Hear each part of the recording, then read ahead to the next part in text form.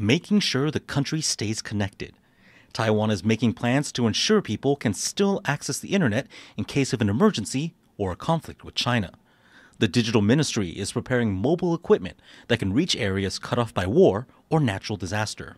当发生灾难的时候，那我们透过不管是那个热气球或者是其他的移动式基地台，那它从空中飘过来了之后，那我们其实可以来解决这样子的问题。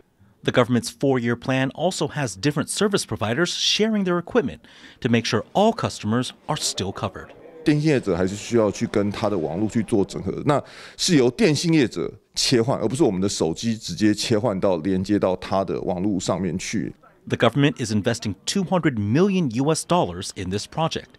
But the Digital Ministry warns that even with these preparations, in a time of crisis, internet service will still suffer.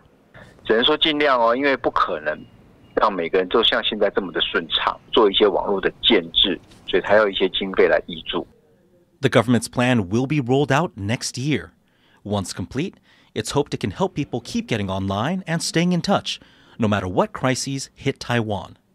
Lien and Eric Gao for TaiwanPlus.